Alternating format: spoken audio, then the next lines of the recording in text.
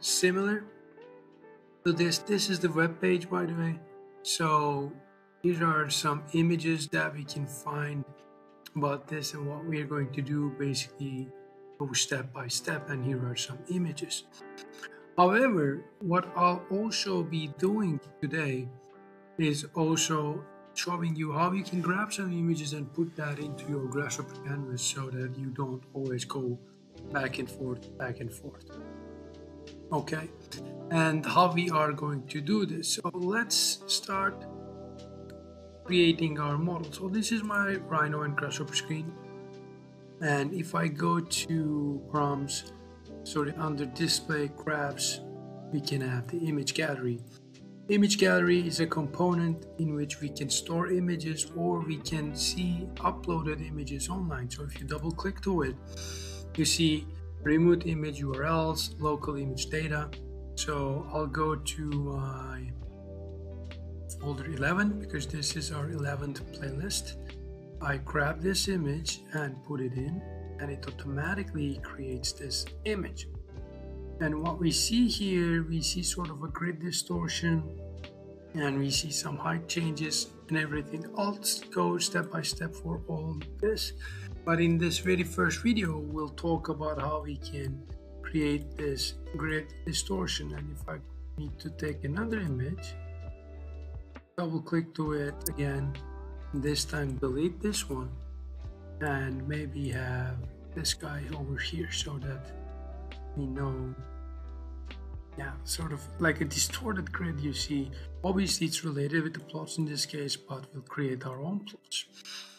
Before we jump into a more articulated organization as such, I want to take you through the logic of how we can distort a grid. So if I grab an XY plane, if I grab a square grid, size can be 10 meters, or like, I don't know, 50 meters. It's completely up to you. This is a representation, obviously. Like, let's say 5 by 5 grid. And if I preview this one, well, obviously what I want to have kind of an attractor point, right? So this is my grid, so I can easily group this, grab an empty point container, put the point in, set one point, and we'll discuss how we can create this. So the problem here is we have the cells, and in order to keep the organization of these cells or squares, we want to play with the points of these squares.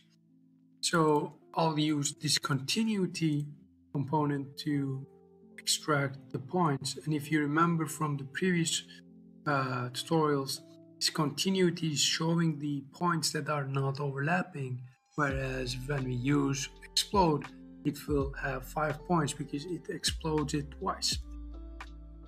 So what I'll be doing now is I'll create sort of a link between these points and this one, right? How I do that? So if I want to kind of create a distortion, or like a going up, going large, or going small by using the same kind of an organization, I need to use some vectors, right, between these points and these points. So I'll go grab a vector 2 points. So basically what I'm going to create is create a vector with this one and this one. And if I visualize this, if I go to display, preview, not preview, vector display, starting point, and these are the vectors. Obviously we can do the other way around. We want to make it larger like this, and these are going to be our anchors. So you see, my point here is sending a vector for each and every corner, right? But each and every corner now, if I use this vector to move, what I'll be doing, I'll be separating these tiles from one another, which I don't want to do. Therefore, I'll be using I need to use sort of a length of this vector, right? But now what I'm seeing is the lengths are not changing because they're on the same level. To make it happen, what I can do is I can do a small trick to deconstruct this point. So first we have to deconstruct this point, and I'll be using a z vector, which will be my distortion factor. like let's say 50, okay? And if I use this point as my vector, what I'll be seeing is, you see, I now have different lengths of vectors. I'm not going to use this. I'll be using this vector just to visualize. Our important thing is, when I change this, you see the lengths are changing, and I'm only concerned with the lengths, okay? And that's all what I'm doing. And you see why vectors are doing this, because my point is connected here as my anchor. And if I change this over here, you see my lengths are being changed. So that's something I'm after. So I'm not going to use it. My point is this as my attractor point, right? And the next thing that I wanted to do is, you see, we are having different kind of lengths here, right, for the vectors. And if I use an amplitude, these are going to be my vectors for now, obviously, but the lengths are a bit different, right? So in order to control the lengths, if I put the length all in, they are going to be moving the same logic. So I'll be putting sort of a division here in which I'll be controlling my, like let's say 100 or 1200. So this is going to be my amplitude. And now if I move these points with this vector, see, we are having sort of a control by using this and this. But since we are now creating this by using a point on the z direction, we need to take this vector off. What do I mean by off?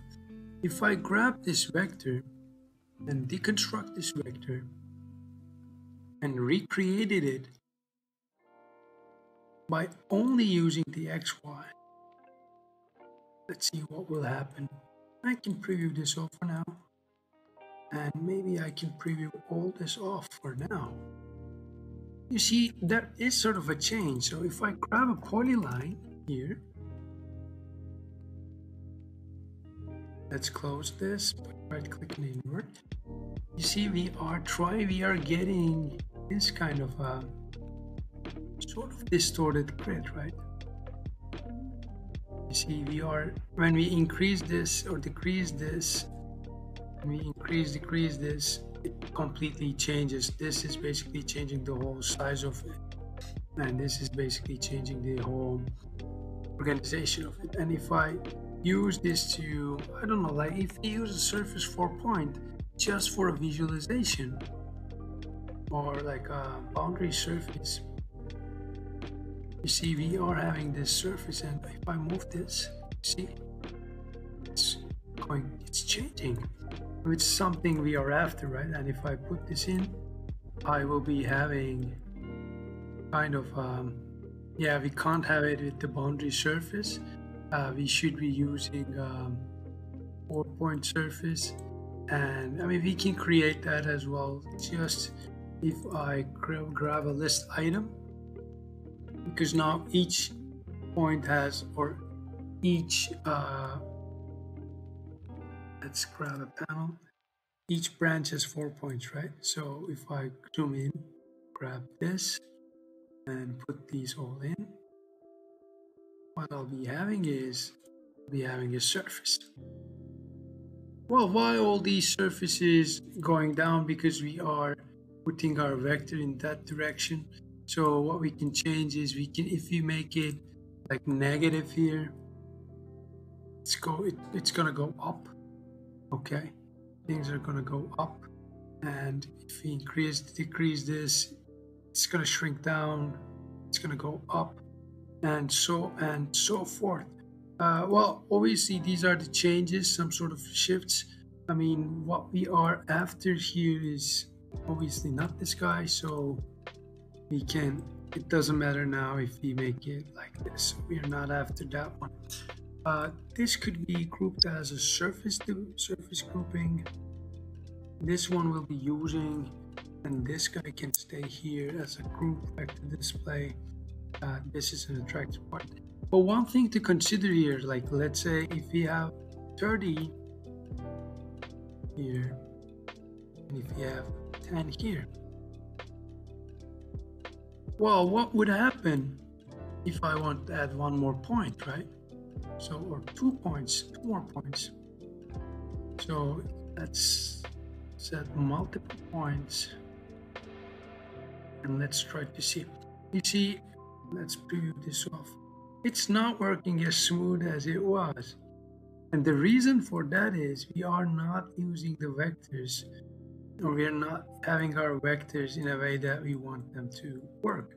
Because now they are all separated from one another, and if I preview this on, it's quite it looks quite complicated. But if the problem here, because now we are having a lot of like different points, what I want to have is I want to have the sort of the addition of all these vectors in by using mass addition. If I grab this mass addition here, I connect this here, now what I'm seeing is this guy over here. And they are kind of changing, but the problem with this is they're not changing in a way that I want it to change. It's now moving all over the place as if they are like just moving the tiles.